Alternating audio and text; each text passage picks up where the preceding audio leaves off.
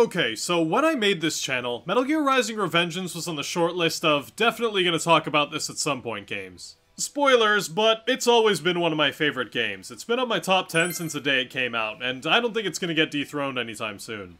I was obsessed with this game back in the day. Like, I'm talking on a level that I used to post no-damage boss speedruns on Dailymotion, and oh boy do I still wish I had those videos lying around, but I have the receipts.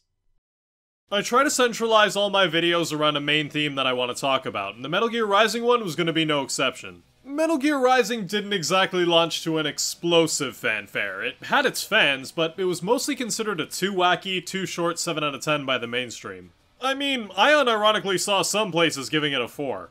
The original theme of this video was going to be about what it's like when a game you consider to be a favorite isn't exactly the highest rated thing in the world, and wondering if it'll hit you the same way when you replay it years later. Or at least, that was the original theme, but Checked the internet lately. Show me. How did they?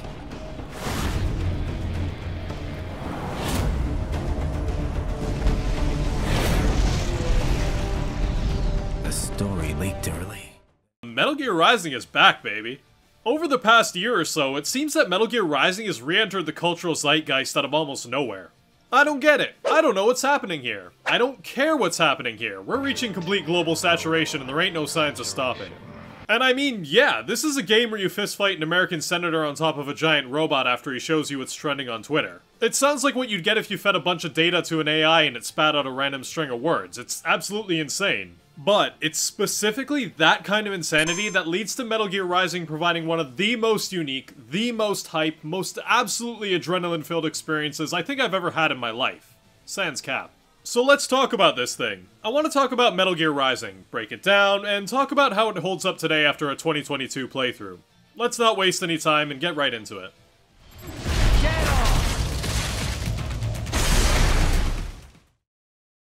You've probably heard this story before, so I won't give you the full history lesson, but Metal Gear Rising Revengeance was pretty much the miracle game that shouldn't have happened. Basically, after Metal Gear Solid 4, Genius Kojima, well-known creator of international superhit Deadly Stranding, and his studio, Kojima Productions, were in the market to make a spin-off game in the MGS universe. The original concept was to make a side story about the boss in the Cobra unit from 3, and oh boy do I wish that saw the light of day. The next concept they went with was a side story originally just titled Metal Gear Rising, and it was going to be about Raiden saving Sonny from the Patriots, setting it somewhere before the events of MGS4. From the outset, most of the mechanics seen in the final game were pretty much locked in, but development was, not going very well. Specifically, the stealth game experienced Koji Pro's staff had a lot of trouble making the combat feel right, which makes sense considering the only game they had made with sword combat before this was the ending sequence of Metal Gear Solid 2. And while that was unique, it was, not what I'd call intuitive. That being said, I can kinda see the through line between how you use the sword in MGS2 and how it influenced Rising, now that I'm typing it out loud. So, Kojima reached out to the god kings of the character action game genre at the time, Platinum Games, and they thought it was an elaborate shitpost. I mean, considering the respective size of the two studios in 2010, probably not a completely unforeseen response. However, this deal did come with one caveat. The setting was going to be changed to allow more creative freedom with the story, now taking place 4 years after MGS4. But, other than that, from that point on, everything was pretty much smooth sailing. The Dream Team got to work, and the game was re-shown at the end of 2011 as Metal Gear Rising Revengeance, and would release a year and a half later. If you've heard anything about this game, it's probably that it's pretty over-the-top crazy, and that's true, but it's not just an endless stream of nonsense strung together by captionable quotes. This is part of the Metal Gear series, after all. If you haven't had a chance to get hands-on with this game yet, let me quick explain our premise here. Now there's a pretty meme. Exquisite. So the game takes place 4 years after the end of Metal Gear Solid 4, which means it's definitively the most technologically advanced Metal Gear game, as well as the closest game in the continuity towards the Zone of the Enders part of the timeline. If you know, you know. With the fall of the Patriots, nanomachine-based technology has come to a standstill, and in its place, most of the remaining private military companies have turned to cyborg technology. At the start of the game, our protagonist, Raiden, is working for, quote, security company, Maverick Security Consulting Inc., and is assisting an African government with ending its civil war and regaining control of the country. Shit goes kinda south, however, when rival PMC Desperado Enforcement shows up hell-bent on returning the country to the chaos whence it came. The answer to the question, what is their goal, is the same answer to why the Great Depression suspiciously ended the same day World War II began. Turns out, would you look at that, war is insanely profitable for certain people, and those certain people have incentive to keep the war-torn part of war-torn nation going for as long as possible. So Desperado does this by dropping in their army to cause chaos along with two of their leaders, Sundowner and Sam, and trust me, we'll be talking a lot more about them in just a bit. Sundowner distracts Raiden by sending a Metal Gear Ray after him and kidnaps the president, Mani, in the chaos. Also, side note, why does a Metal Gear, basically the futuristic version of a tank, need to have the ability to roar like a dragon? I mean, if it's just because it's rad as hell, I guess I can't argue with that, but, you know. Raiden manages to catch up with Sundowner and Sam as they escape on a train, but Sundowner executes Mani, because I guess he only needed to keep him alive long enough so he could chain him up for dramatic effect. Sundowner catches a ride on a helicopter, leaving Sam to deal with Raiden, and it's here where you, as a player, might feel slightly outclassed. Sam is tough, you can't beat him no matter how hard you try. This establishes a quick contrast with the previous 15 minutes or so of gameplay. The level prior to this point was basically a power fantasy. You mowed through a bunch of jobbers and then sliced through a Metal Gear Ray like it was nothing. Now, Jetstream Sam is here to humble you, and oh boy does he. I mean, just look at how the fight ends.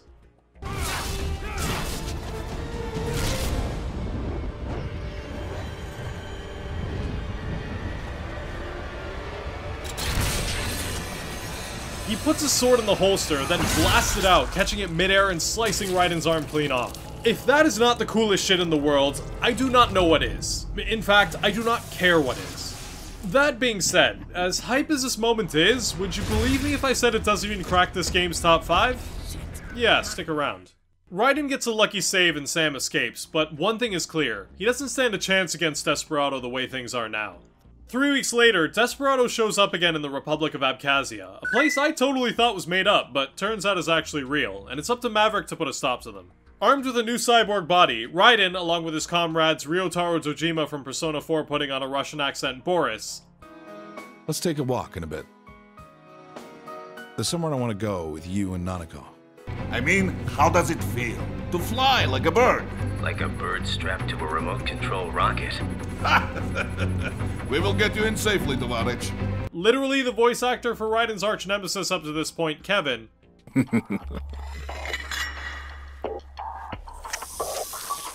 Yet again, our paths cross. He may not even be in country, but keep an eye out just in... Oh, sorry. Possible war criminal Doctor. Ich liebe Kapitalismus. And, Courtney Collins. Raiden drops into the middle of the battle zone to get his revenge.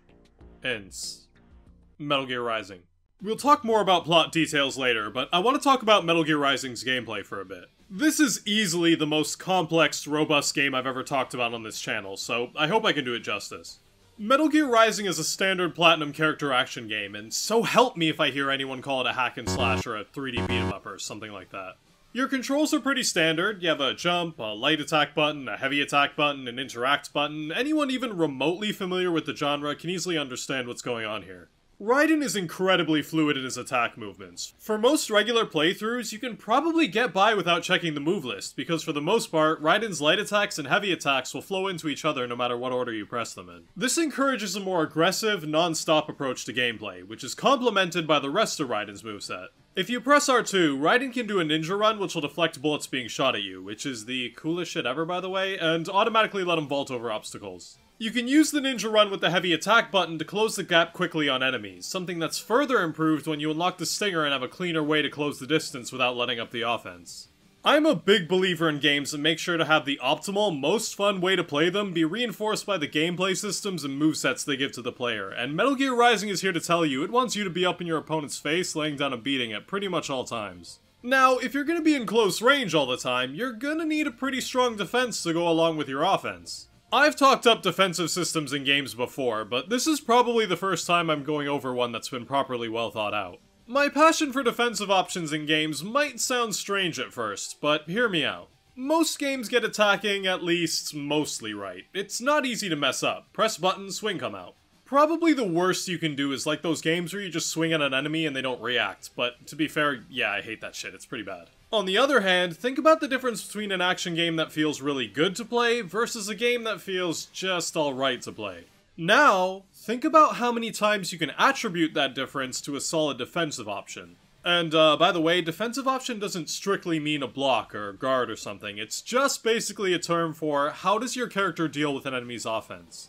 You get attacked pretty much as often as you throw out attacks in these kinds of games, so doesn't it make sense that just as much care should be put into the way you deal with those attacks? In fact, games with really solid defensive systems usually end up having those systems being one of the most recognizable parts of their combat.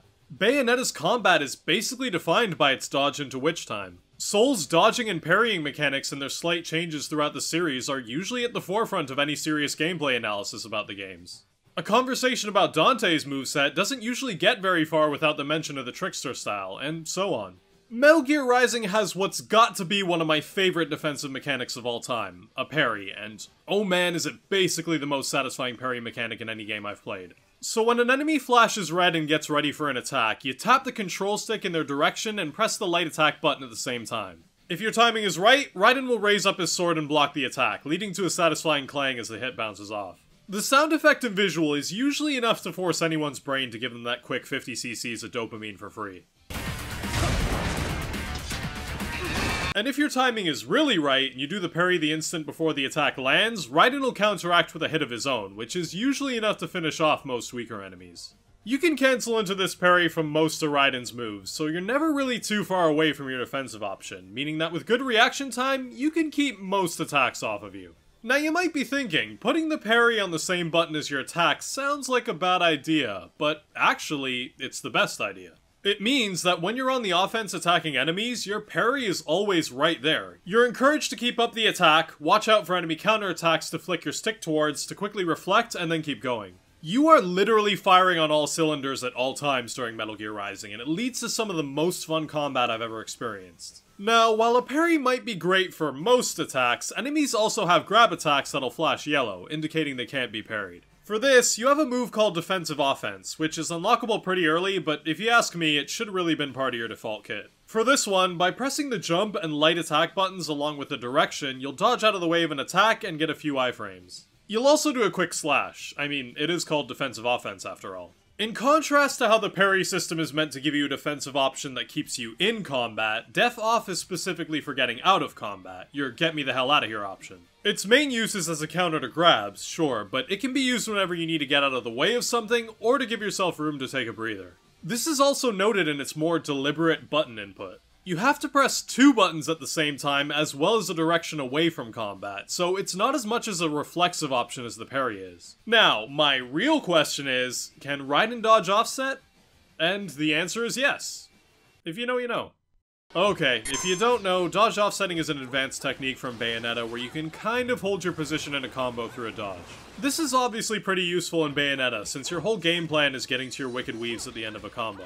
While it's not as important for Raiden, it's still cool that a pretty in-depth mechanic like this made it into the game. Now, believe it or not, but the parry mechanic was actually incredibly controversial when this game came out. Message boards at the time were flooded with people saying it was unintuitive, it barely worked, or wasn't explained properly in-game. This led to a lot of people at the time just forsaking the mechanic entirely and brute forcing the game without it. So, is the parry mechanic poorly explained? I wanted to get to the bottom of it for this video, so I spent a while doing some parry-based experimentation. The direct wording of the tutorial is: First, follow the direction of the enemy's attack. Parry those attacks by executing light attacks of your own in the same direction. This is how you parry. It is the keystone of your defense. This is followed up by a text box that says, push LS in the direction of an enemy attack and press light attack at the perfect moment. What Dr. is saying could muddy the waters, true, but the text at the bottom is pretty clear to me. But I'm obviously a biased source. I've played this game like 6 times, so let's run some experiments with the different ways this wording could be interpreted. I tested holding the stick in the direction of the enemy and mashing attack, but that doesn't seem to work, which it shouldn't, since this would lead to a lot of accidentally parrying when trying to advance on an enemy.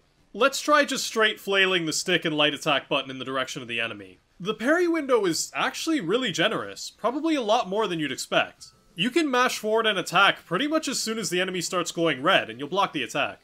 And as for the perfect parry, the window for that is pretty generous as well, and considering the reward, I think it's fair to ask you to tighten up your timing for it. That said, I am trying to empathize with the people who complain the parry mechanic is poorly explained here, even if I don't agree with them. I think the game may partially be like 10% at fault here. It's totally possible to squeeze by completely ignoring the parry mechanic, but you'll have a far overall worse time if you do so. I've seen people who fight Monsoon by ninja running in circles practically begging not to get hit, and it's enough to give me chest pains, but it is beatable. So, what is the best option here? Should the game hard roadblock you by dropping an enemy you have to parry early on? Probably not.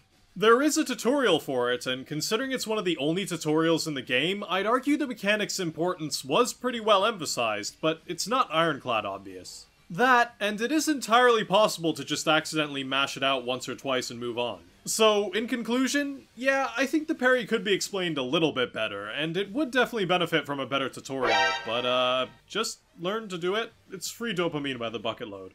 Like I said, I never had an issue pulling it off even on my first playthrough, so the explanation in-game is fine enough for me. The mechanic is just so well integrated into the gameplay, I love it.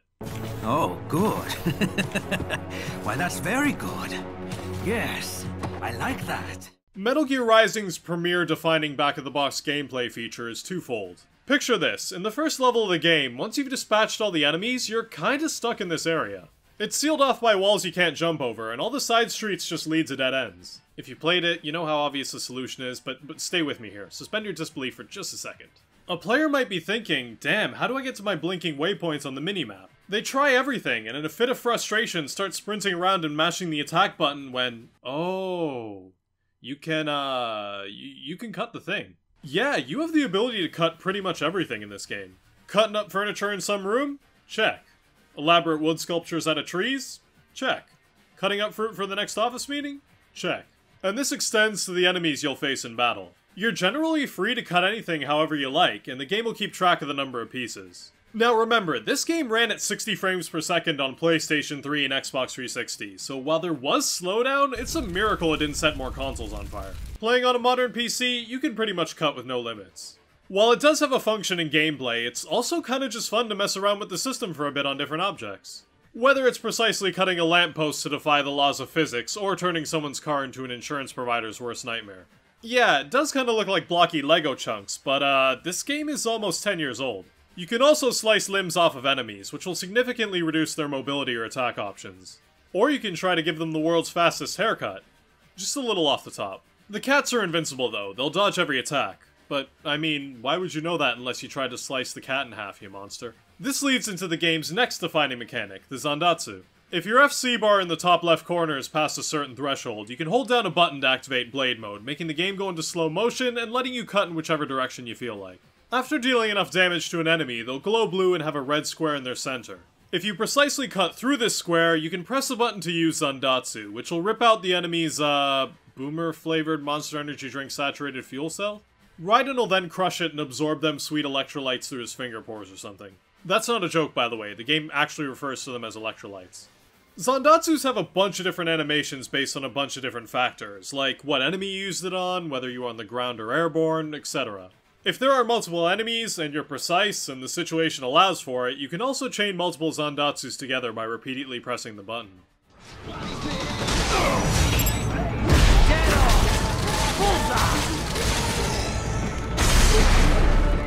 It's also just really satisfying to pull off, like, especially the zoom in and crunch sound effect when Raiden crushes the fuel cell. Despite how often you do it, it never gets tedious or boring. In fact, it actually helps the flow of gameplay, since it allows a brief second to catch your breath in between bouts of frantic adrenaline-filled action. Aside from being an insta-kill, performing a Zandatsu also completely refills Raiden's health and FC gauge, which has an important knock-on effect for Metal Gear Rising's gameplay as a whole. Since every enemy is a potential walking health refill, you're never too far away from recovery.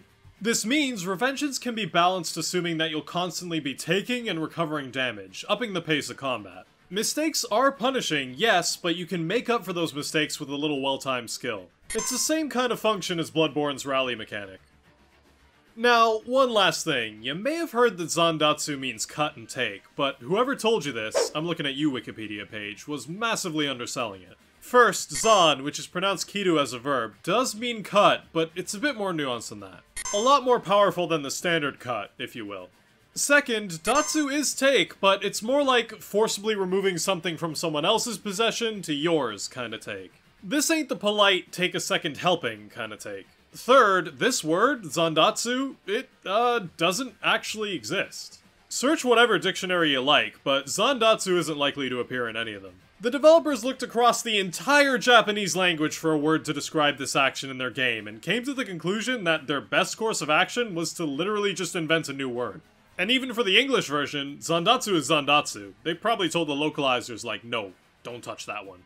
That stays. Of course, while the pace of combat is great, it's also important to mention the variety of the combat. As you'd probably expect from a Platinum Games title, there's a pretty wide variety of enemies for you to cut into pieces here. You got regular dudes who can be cut through pretty easily, armored cyborgs with a variety of different weapons, geckos from Metal Gear Solid 4, and... monkey. Every enemy has a variety of different attacks, and requires a different strategy to effectively take down. These fire-spitting enemies still break my brain though, for real. Vodomjurka? Vodomjurka? Apparently they're called? Fun fact of the day.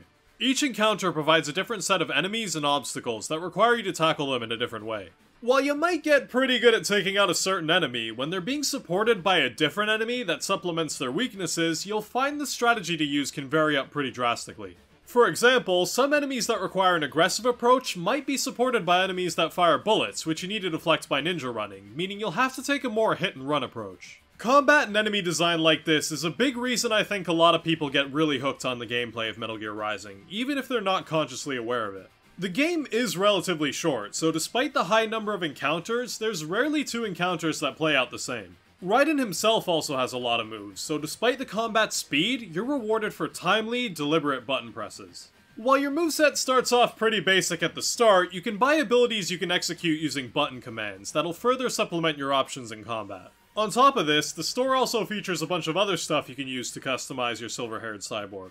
We got alternate colors, costumes, a literal sombrero, different swords. There's a lot to sink your teeth into if you can scrounge up the extra currency for it. You can even unlock boss weapons that'll give you different ways of playing that you can't get with Raiden's regular sword moveset. You've got this polearm that works best for throwing out multi-hitting quick attacks. You've got this twin-bladed sword that's heavy and leaves you relatively open, but packs a massive punch. You've got these scythes that pull you towards an enemy. And that's it.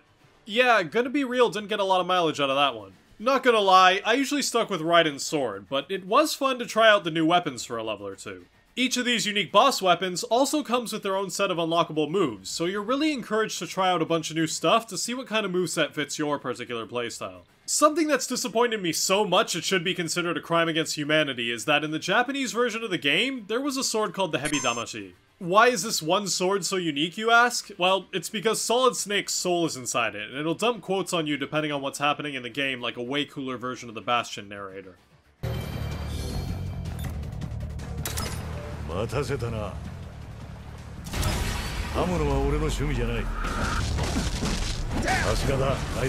Unfortunately, this piece of content never made it out of the Japanese version of the game. It's even missing from the feature-complete PC version, and I couldn't find a mod for it. We'll be reunited one day. I mentioned you buy stuff at a shop, and you do so with a currency called BP, Battle Points, which are explained in-universe as a sort of made-up wacky woohoo good boy points currency Dr. gives Raiden. They're based off the Drebin points from MGS4. You get BP as you fight different battles, but your big payout is going to come through the ranking system that shows up at the end of encounters. Ranking systems in games always get my attention because I think it's interesting to see what the designers consider optimal play, i.e. what playstyle earns you the highest rank. Then, seeing if that playstyle leads to success during fights, or more importantly, seeing if that playstyle is actually fun. We all know a game or two where you can cheese out a good rank by doing some jank strat that works really well, but what's the point if it isn't fun to do? Metal Gear Rising ranks you based on the following categories: acquired BP, how many Zandatsus you pulled off, your longest combo, and number of kills. You'll also get a bonus for stuff like not taking any damage. So from this, we can gather that Revengeance wants you to do big combo, avoid taking hits, use the Zandatsu, and above all, do it quickly. And I can confirm this is pretty much the way you'll be playing naturally anyways. You don't usually have to deliberately fish for a high rank. Playing well will naturally result in one, which I think is pretty much the best case scenario. You can also earn BP through the game's collectibles, and this game has a bunch of different collectibles. Certain enemies' left arms will flash green and red, and Dr. asks you to cut them off to satisfy his, arm thing. If you do, you'll get a BP reward as well as access to new items. Scattered around the game are these enemies called humanoid dwarf geckos, which will net you a little bonus if you can track them down and take them out, even if they are a little unsettling. There are also chests and enemies hiding in boxes you can cut open that'll net you rewards or even collectible items for the gallery. This is pretty cool. It comes with a lot of neat rewards like concept art and the like, and it's a nice bonus to aim for. The game is short, about 7 hours including cutscenes, but that's the point for these kinds of games. You're meant to replay them again and again to improve your skills and get higher ranks, and the collectibles supplement that. You also unlock a new difficulty mode with each clear of the main story, which encourages you to go through and reuse what you've learned. Metal Gear Rising also doesn't take the lazy way out most games do when it comes to difficulty settings, where they only adjust the damage numbers so that hard doesn't actually mean hard, it just means every enemy is a tedious sponge and it takes longer to do shit. Instead, Rising lets you keep your upgrades while also tweaking the amount of damage enemies do, as well as, most importantly, redesigning the enemy encounters to challenge you more. With the new playthrough, being able to earn collectibles like concept art, access hidden enemy encounters, and check out new areas is just icing on the cake if you ask me. So overall, as for Metal Gear Rising's gameplay, I can say without a hint of exaggeration, it's absolutely incredible. Everything ties together so well, and it's just great to play. I think I've played through the main campaign maybe 6 times total in my life across multiple platforms, and I could still go for another round anytime. Little peek at how the sausage is made, but turns out Metal Gear Rising really doesn't like playing nice with NVIDIA Shadowplay when the player has the audacity to alt-tab out of the game, which I usually do when I take notes while recording footage. I didn't know this, which resulted in 65 video files, almost 5 hours of footage being completely unusable. That terminal is most likely designed to download mission data and such into the UGs. A bummer, yeah, I thought, but then immediately I was like, well, guess that means I have an excuse to play more. If that had happened with any other game, I'd probably be seething and definitely wouldn't have had the energy to dive right back into it. But with Rising, it was as simple as picking the first chapter from the menu and starting again. Now, it says here that a fair and objective critical look at a game requires a thorough explanation of its flaws or something? I don't know about that. Let me check my notes. Nope, nothing here. Guess it's flawless. Pack it up. Okay, in all seriousness, the game does have some misses. Minor ones, but, you know. The first is a mechanic I'm pretty sure they only included in order for the game to have some arbitrary connectivity to its parent series, the stealth system. So for some areas, stealth is emphasized. There could be security cameras, or the game will give you a cardboard box to sneak around in, or there could be an area with a civilian that's been captured and you have to eliminate the enemies without being seen or they'll be executed.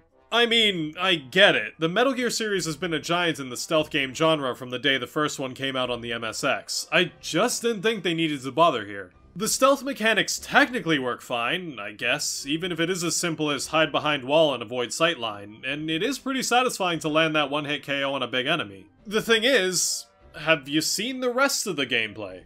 Why would I want to do this when I could be doing that? Why would I want to tackle an encounter using passable stealth mechanics when I could be clearing it using superb combat mechanics? The stealth just kind of feels like someone on the team went, come on guys, it's a Metal Gear game, it has to be there. Next on the chopping block are the sub-weapons, and you might be thinking, what sub-weapons? And, yeah, fair point, who actually uses these? Not only do you have to pause the game and go into a menu every time you want to use a different sub-weapon, completely destroying the pace of combat, they don't really mesh well with the rest of your moveset.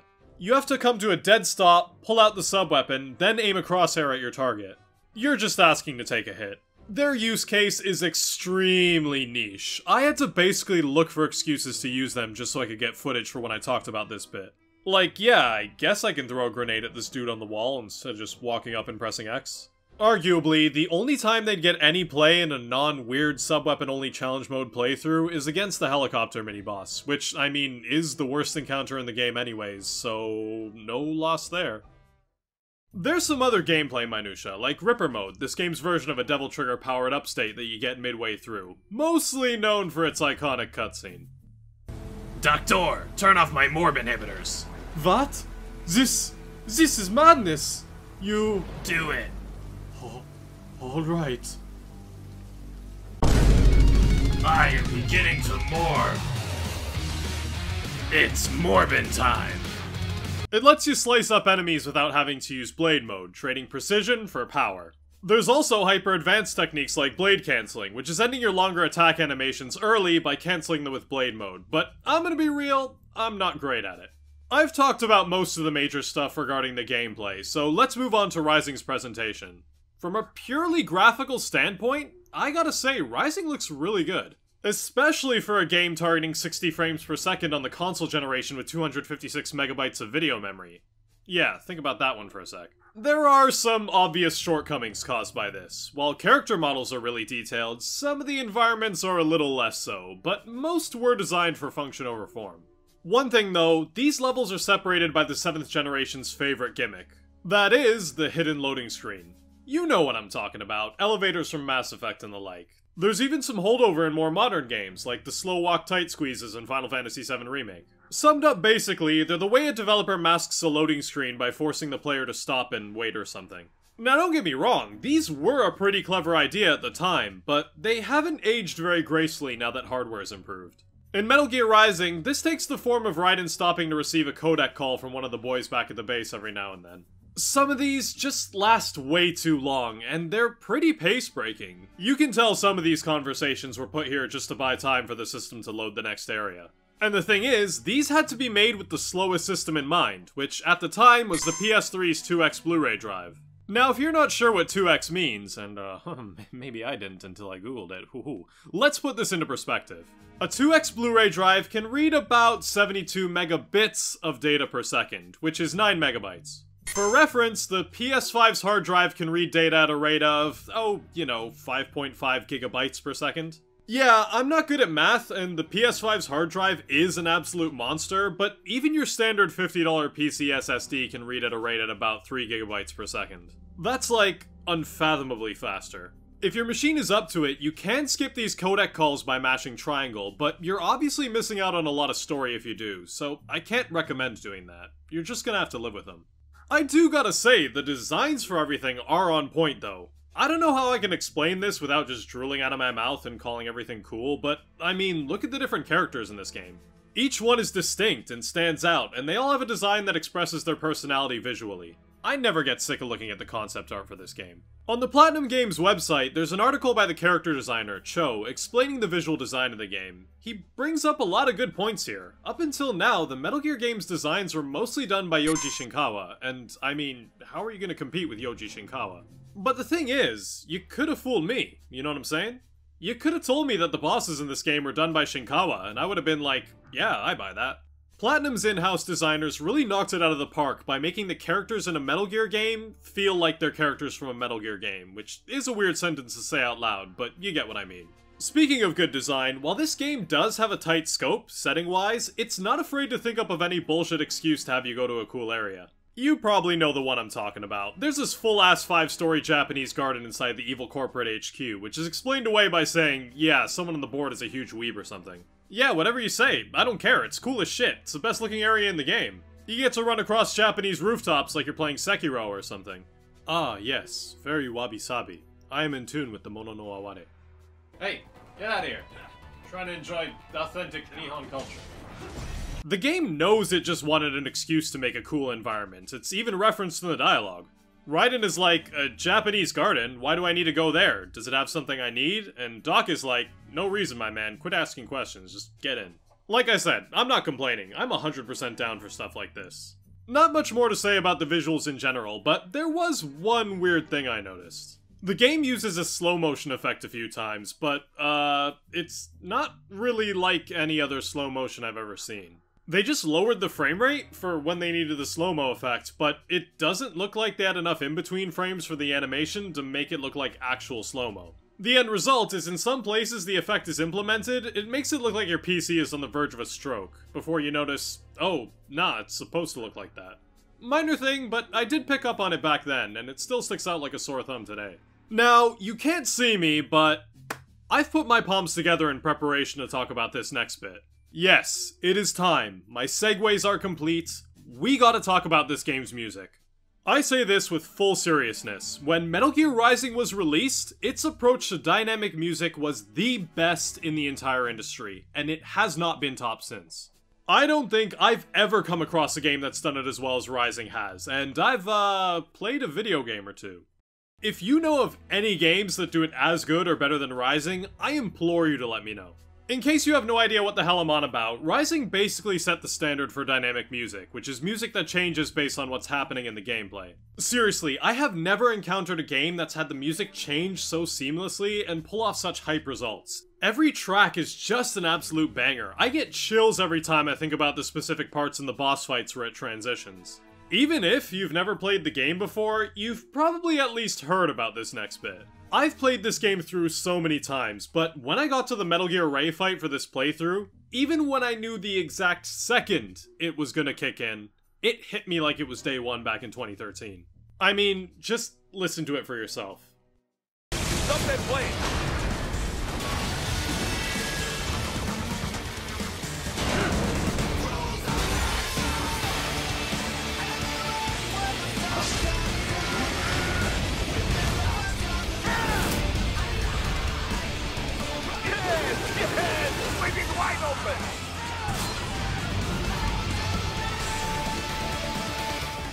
I almost jumped out of my chair, and you bet your ass I started screaming, it was so good. And the dynamic music kick-ins don't slow down from here. Since the Ray example is the first time it happens in the game, it's likely the one players remember the most, but it's in every single boss fight. Time to leave them all behind. I finally found one. Standing here, I realize, if you've played the game, you know exactly what I mean. All of this was done by, would you believe, the guy who did the music for Disney's Toontown. Yeah, I only know that from watching Maxor's video, but I mean, that's the kind of info you gotta go check for yourself. It just seems so unbelievable. Speaking of the music, it's time for my official, unofficial Metal Gear Rising boss music power ranking. My opinions on what the best tracks are somewhat controversial, if what I've googled is to be believed, so let me know what your favorite tracks are down below. Now don't get me wrong, there ain't a miss on here. Every single one of these tracks is good, it's just that some are more good than others. I'll be ranking the 9 main vocal boss themes, so let's blow through them real quick. Number 9, Hot Wind Blowing. Nothing real notable about it, it's still great, but it's probably the weakest of the bunch. Number 8, Stains of Time. It's high energy, but that's really all it is. Number 7, Rules of Nature. The Rules of Nature kick-in is the best bit, but there's not much other than that.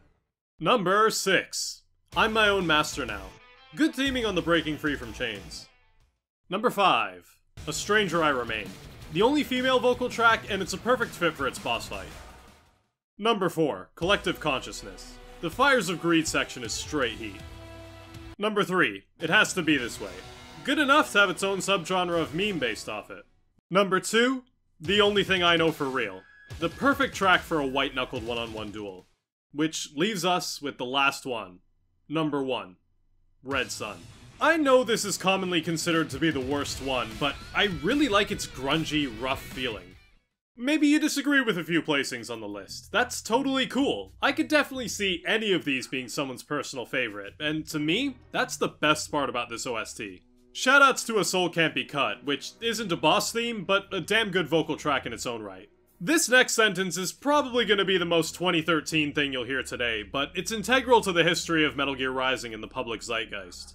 Man, remember when everyone was screaming for a Kill la Kill game made by Platinum that had this style of dynamic music in it? I mean, it made perfect sense. Both Rising and Kill la Kill had that same over-the-top bonkers edge combined with high-speed sword action. It was basically all anyone was asking for like 2 straight years. Then, in 2019, when the iron was ice cold, we finally got a Kill la Kill game, and it was made by Arc System Works, the developers behind Guilty Gear, and man! It was terrible. Let's talk about some real monkey paw shit. Since we're on the subject about the bosses and their music, let's talk about Rising's characters, both heroes and villains. The bosses in this game are called the Winds of Destruction, and are all named after, I don't know how to put this, famous winds? You got Mistral, Monsoon, Sundowner, and Jetstream. Also Kamsen, but no one cares about Kamsen. I think it's pretty cool that these bosses are all heavily based off Dead Cell. I'm not talking about the 2018 roguelike Dead Cells, I mean the group of bosses from MGS2. You know the ones. Netflix Castlevania's Alucard without makeup, Lucky, Punish Dr. Octopus, and literally just an overweight guy. Each of these bosses also serves a purpose in a combat sense, forcing you to come to grips with the game's mechanics. Mistral is your intro to the bosses, and teaches you to alternate between defending against multi-hitting close-up attacks and ranged ones, as well as using precision cuts to disarm an opponent. Monsoon requires you to master parrying attacks coming from all directions, as well as the perfect parry to open them up for damage. It teaches you not only to react to attacks coming straight up to your face, but also to be able to pivot in different directions at a moment's notice. They must have really liked these first two fights, since they make you do them again against generic copies midway through the game. Look, I got no issues with the boss rush area in an action game, but it was a pretty fucking bold call to put Monsoon Round 2 exactly 15 minutes after the real thing, I'll tell you that for free. Moving on, Sundowner teaches you how to be precise with Blade Mode, not only to break through his shield to open him up to attacks, but also to slice the individual panels off without hitting the explosive bits.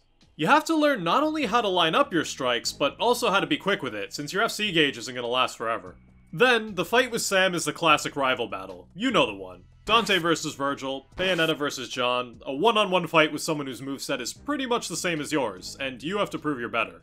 Then, in the fight with Armstrong, all of these things that you've learned up to this point come together in an explosive finale. It's just such a perfect progression. Every technique you learned on the way here, you use in this final boss fight. The final boss sequence also mirrors the pattern behind every other Metal Gear game as well. I want you to think back to the Solid series and their final boss sequences. They pretty much always follow the same pattern. Fight the big robot, then fight the person behind it. Metal Gears / Shagahods are weapons capable of causing terrible destruction. Big robot bad, yes, but they're just tools to an end. They're not evil. It's the people behind them who have wills and motives that use them for said purpose, and Metal Gear Rising follows this tradition. The personalities of the bosses are also a standout. Each of them have their turn at taunting Raiden before the fight starts. They've all got their motives and backstories and reasons for being here. Obviously, you can't have a proper conversation about Metal Gear Rising's villains without mentioning Big Man Armstrong, but we'll save his methods and motivations for the spoiler section. That leaves us with our good guys, and me putting them after our cast of villains ain't no accident. A few familiar faces from MGS4 return, but for the most part, we've got a whole new cast here. I already mostly went over them before, so I'll keep this quick. They're not exactly bastions of personality, but they all serve their purpose in the story. Boris is big Russian energy. I like Kevin, he's kinda like Raiden's Otacon. Doctor is like comic relief and has a few jokes throughout the campaign, but some of them do fall flat. And something I can use to access the lab's main server? Perhaps. But first you need to take a dump. Wait, what? And people say Germans aren't funny.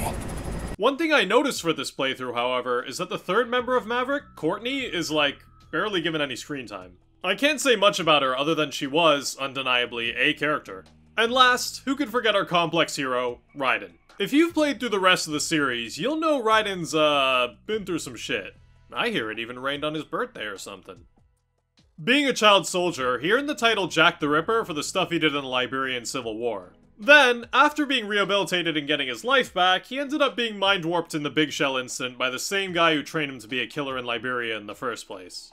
All this to say is that Raiden is a character that has a lot of stuff to work through. But, I mean, he did work through it in the previous games. Or, at least, I thought he did, but then midway through the game he gets bodied once and it's time for Jack to let it rip. I get it's mostly an excuse to give Raiden a powered-up state. I mean, Jack the Ripper is literally sitting right there on the table, as if that's not getting used. It's just that this plot point kinda shows up, he makes a mention about his pain inhibitors still being off in Chapter 4, and then it's brushed aside. It's not really a detriment to Raiden's character, but it does stick out. For the most part, however, Raiden's just cool, and it's easy to get behind him. Although, one thing, there's so many shots in the game with Raiden getting sliced in the chin, it's got me paranoid there's some reference I'm missing here. Like, once? Twice? Sure, but it happens enough that I'm pretty sure something's up. If you have an idea, let me know in the comments or something. Now, despite my love for Metal Gear Rising, I'm well aware that it's, got a charm that might not appeal to everyone.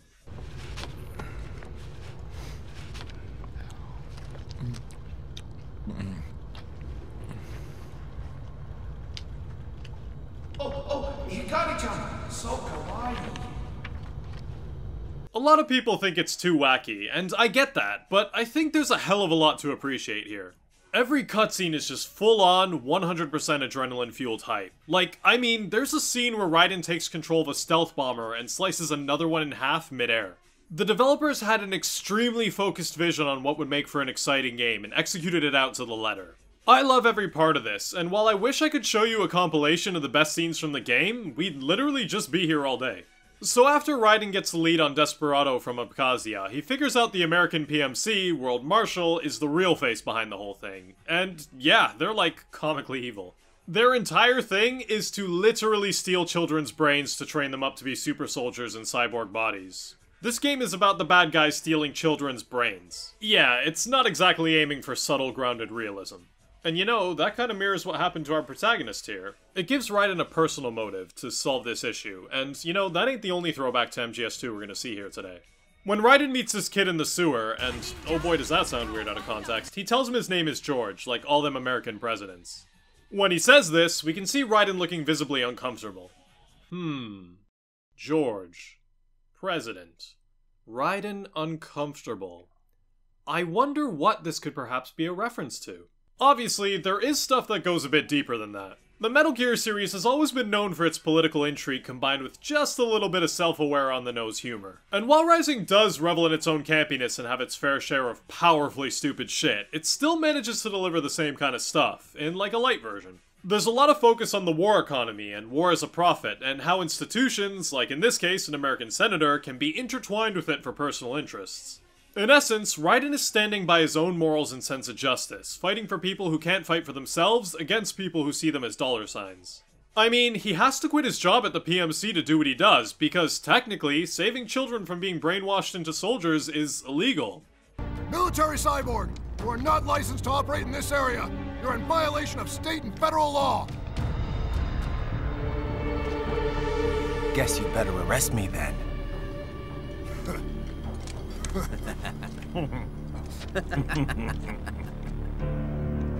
183-104.7, threatening a peace officer.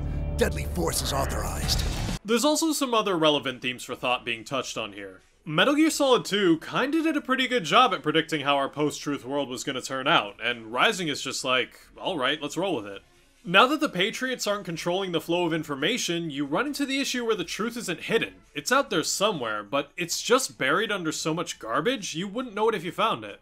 Again, Rising doesn't tackle these topics with quite the same finesse as its parent series, but you can tell it was meeting somewhere halfway between Koji Pro and Platinum. You can't really expect it to be all that subtle. I mean, the brainwashed child soldier room is literally shaped like a brain. Like, I don't know if that's a cool detail, or if it's so on the nose it set up a base camp halfway up the nostril. You make that call for yourself. That's all about the story I want to talk about for now, but as for the flow of the game, the difficulty curve as well as the overall scope of the combat follows a pretty consistent progression through the full runtime.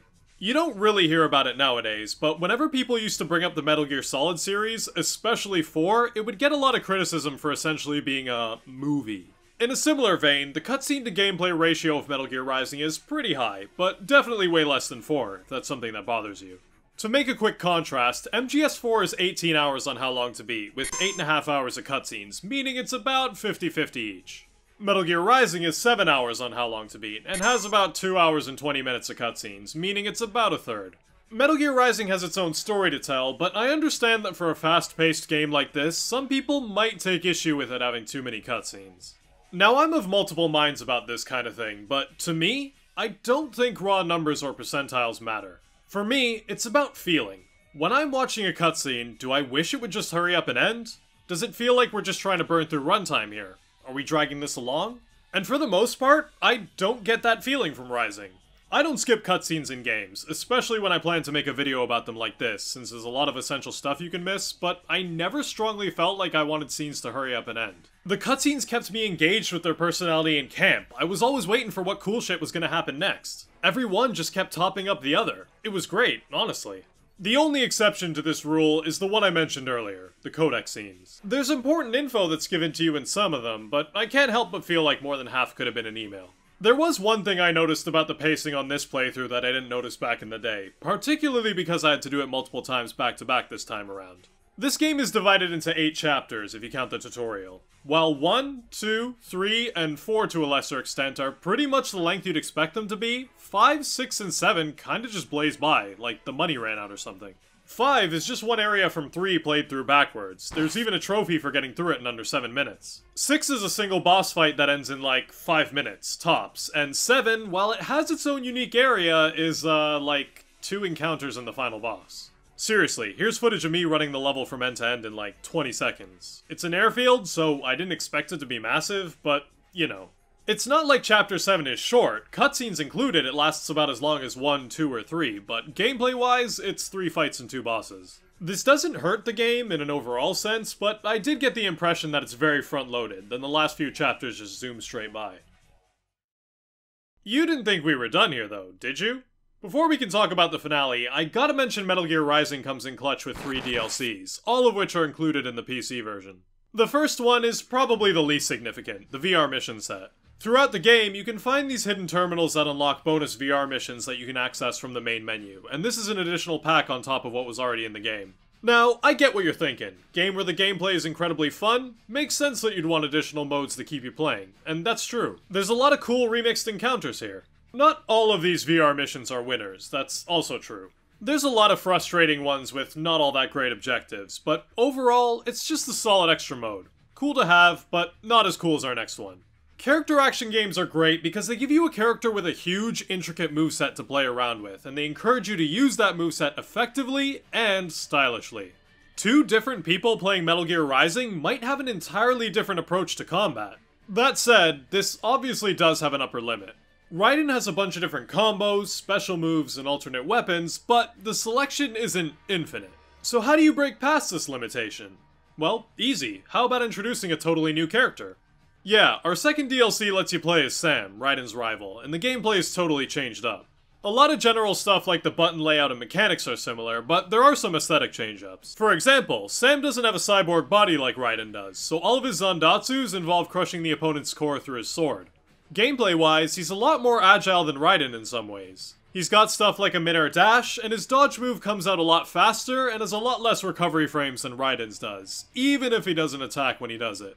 Look at him, he can even do a little Dark Souls roll. Honestly, my main takeaway from his movement in this DLC in general is it turns out Brazilians can double jump. Can anyone confirm? Probably the biggest gameplay difference is his complete lack of a heavy attack option. Instead, he has the ability to sheath his sword and shoot it out like in the cool cutscenes from the main game. These attacks can be charged and change based on where you insert them in your combos. This means that Sam's gameplay is based around setting up an opening that lets you charge up a full quick draw slash to do big damage. To compensate for a lack of Ripper mode, Sam can taunt enemies like a DMC character, which will make them hyper aggressive, but in return, let you cut parts off them without using blade mode. Aside from taunting just being cool in general, it sets up a risk-reward situation, if you think you can handle it. It did lead to a few taunt-to-get-bodied combos for me, though. You can play Sam pretty much the same way you played Raiden and get by just fine, but it's by taking advantage of the unique things that Sam can do that Raiden can't where the real hype comes in. Also, as someone who's done kendo, I really like Sam's stances during blade mode. Just an aside. Structure-wise, Sam's DLC is pretty short, and it's just a couple of reused areas from the main campaign. A bit of a bummer, but getting to play as Sam is the real main attraction here. You get to fight a few bosses from the main game as well, but obviously, as Sam, your game plan is totally different here. The DLC tells the story of how Sam, a vigilante who used to take down drug cartels, became an employee of World Marshal. He originally came to Denver to take down World Marshal. How did someone with such a strong sense of justice essentially enter the employ of evil? Their benefits package couldn't have been that good, could it? We also get to see how Sam lost his arm and him doing that iconic clapping webm. You know the one.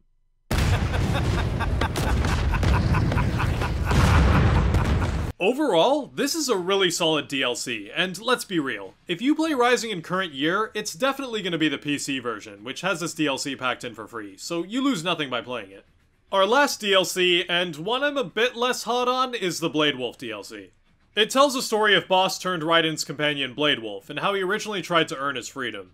The first few areas are framed as Mistral training him through VR missions, and then you play the first half of the Abkhazia level backwards. Now, we're already off to a rough start here, because the first few VR missions focus on platforming, of all things, and believe you me, platforming with a dog-shaped character is, it's just not good. Then you get into the mission proper, and this next bit might be objective fact, might be personal preference, might be a little of both. I just don't think Blade Wolf is as fun to use as Sam or Raiden are. His combos are extremely limited, his heavies and lights basically don't interact with each other at all, his dodge sucks, his parry is weak, and he can take about 2.5 hits before it's lights out. He's fast, but that's about all he is. So, optimal Blade Wolf play involves stealth and platforming. You know, two of the weakest mechanics in the game. Stealth is heavily emphasized. You can go through pretty much the entire DLC campaign completely unseen, and it's even a major mechanic in the final boss fight. It's nice to see them try to do something new and have you use an alternate set of gameplay mechanics, but it's definitively the weaker of the three playstyles. It's just too focused around the things the game is worst at. The final boss of the DLC is Kamzin, a wind of destruction not present in the main game, and while a stealth-based boss fight isn't exactly what I was expecting out of Rising, it's definitely the least notable in the game, both mechanics and character-wise. Anyways, Blade Wolf's escape attempt fails, his memory is wiped, and he ends up where we find him in the main game. Unlike Sam's campaign where it fleshed out his backstory and filled in some gaps in the plot, I think this one doesn't really add much. You could delete it, and it wouldn't really change your understanding of the plot as a whole. It just emphasizes how much Blade Wolf's AI longs for freedom. Worth playing, but I don't know if I'd replay it, you know what I mean. So last thing before the finale, why has MGR lasted this full 10 years and suddenly bounced back with a Revengeance? That's a good question. I don't know if I have a 100% accurate answer for it. First of all, other than the walkie-talkies, this game hasn't really aged a day, gameplay-wise. It's just as good now as it was back then. Story-wise, I'd argue that some of its themes have only gotten more relevant over time. Even its humor has evolved with the time. People have inserted jokes and tropes that were invented well after this game's release and retroactively assigned them to Rising, and they've just worked. The term e-girl didn't exist in 2013, but now people are like, Mistral's an e-girl, and yeah, I see it. This game's dialogue also has a way of sticking in your brain. I unironically incorporated quotes like, now you're just being nasty, and yes, that's good, I like that, into my everyday speech. Cringe, I know, but stick with me here. It was only during this replay where I saw those scenes again and was like, oh yeah, that's where I got those from. It's just insanely quotable. Combine that with a few memes like standing here I realize hitting it big, and you've got this snowball effect that's led to where we are today. Seriously, I thought the MGR wave was going to be over in a few weeks when it started in 2021, but that was nothing compared to now. I think we have two camps here. One are people like me, who loved this game when it came out and are chomping at the bit to share it with more people, and two, new faces discovering this game for the first time. And I think right now, more than anything, the price is right. Full price might have been a big ask for this game, especially for a more mainstream audience who would just play it once and be done with it, but you can currently grab it on Steam for a fraction of that. So it's a cycle. People see the hype, the barrier to entry cost is low, people pick it up, and repeat. That, and maybe one more thing. It's safe to say that the mid-2010s to now have seen the rise of the prestige game. You know what I'm talking about, those massively big-budgeted games with grounded gameplay and intricate storytelling. Games that are dramatic and take themselves seriously. The term AAA has basically turned itself to mean this sort of thing in the last half-decade. And there's nothing wrong with that. Some of these are really great games. I mean, I like a few of them, but with that comes, I think, a desire to play something that's, well, not that. A game where you can point at the screen and go, that's the stupidest shit, I love it. A game that's not afraid to not take itself seriously and just go full focus on the gameplay. And that's where Metal Gear Rising comes in. I mean, hell, that's where games like Doom Eternal come in. There's a place for all kinds of games in the current landscape, and maybe Rising is a game we didn't really know we needed back then in 2013, but it's one we need right now. So seriously, give this game a shot. There's a reason why people who like it are so vocal about it. There's a reason why people went absolutely nuts when that fake Metal Gear Rising 2 teaser was shown at that Taipei game show. Either way, I hope Metal Gear Rising, and games like it, keep living on like this far into the future. Anyways, with the armchair philosophy discussion out of the way, it's time to talk about this game's finale. It's not like I've been holding back much, but here's your spoiler warning. Skip to here if you don't want to know what the whole plot's really about. You weren't really planning to skip this part, were you? So Sundowner reveals Operation Tecumseh, named after a curse placed on American presidents that would cause them to die in office every 20 years. Thanks, Wikipedia. Colorado Senator Stephen Armstrong is planning to kill President Hamilton on his trip to Pakistan and blame it on a bunch of rebels, giving them an excuse to go to war and keep them sweet blood bucks rolling in. While Raiden takes out Sundowner no problem, the plan is set to go off in 3 hours, and I checked Google Flights, that math don't add up. Raiden's only option is to take a Mach 23 RLV from a nearby facility, but first, he's gotta escape Denver. I'm glad to see that you are alright. It's time you got out of Denver. Raiden finds and, quote, acquires a bike that we learned from the Sam DLC was Sam's bike, and meets Sam en route to the facility who challenges him to their final duel. I don't know, man, maybe he just wants his bike back. Raiden wins, but in the end, Sam's motives were hard to read. Maybe that'll be important for a future plot event, wink wink. Sonny, the same one Raiden saved from the Patriots, hooks our boy up with a jet, and he makes it to the airbase with just minutes left on the clock. After the blink and you'll miss it final level, Raiden goes up against first boss number 1, Metal Gear Excelsius, basically a spider-shaped giant robot. This is probably one of the weaker boss fights in the game, but it does conclude with you getting to do a Zandatsu with a 50-foot long sword, so it does have some upsides.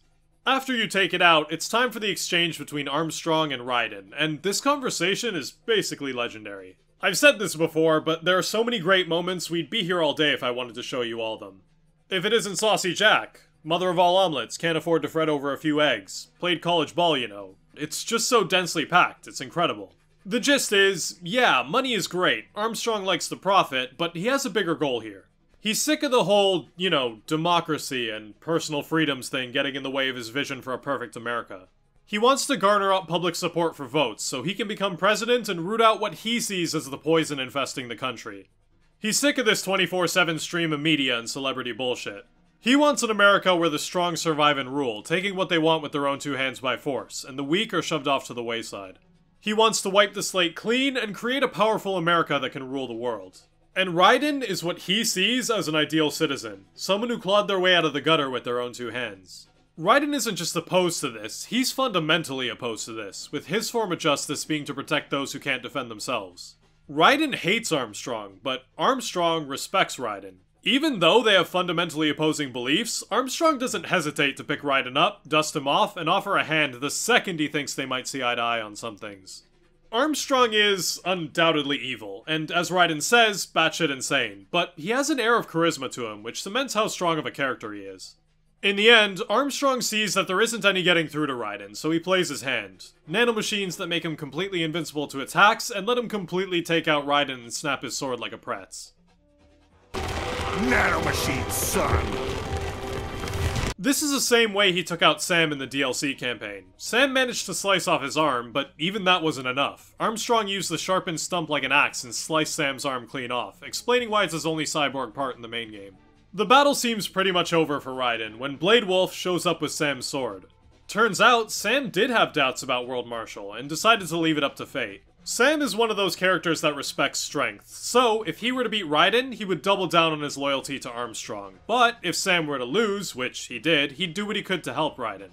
I'm just gonna let this 10-second pre-final boss clip play out. It's my favorite line in the game, and I think it speaks for itself. Armstrong! Duh! I said my sword was a tool of justice. Not used in anger. Not used for vengeance.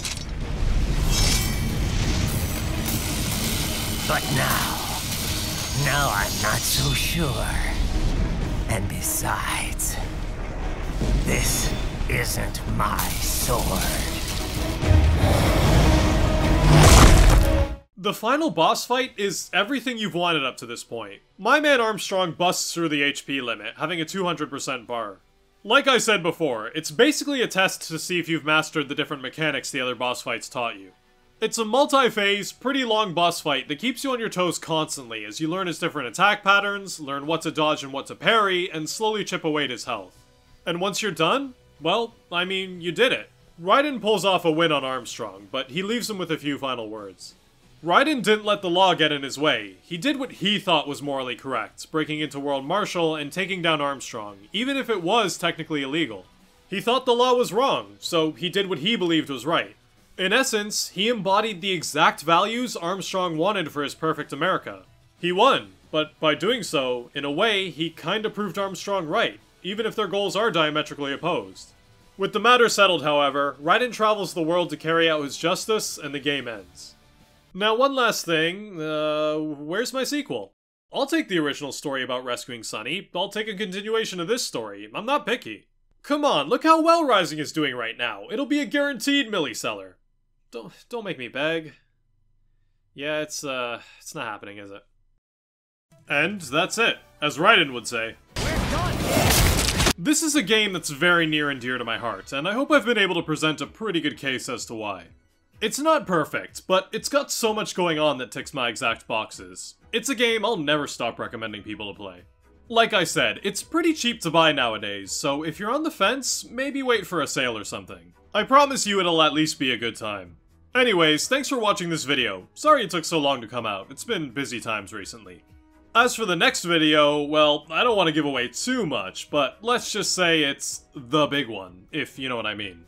Hope you'll stick around for that one. We might never get a sequel to Metal Gear Rising, but at least the Metal Gear series is still going strong. Oh, yeah, wait, that's right. There's always Bayonetta 3.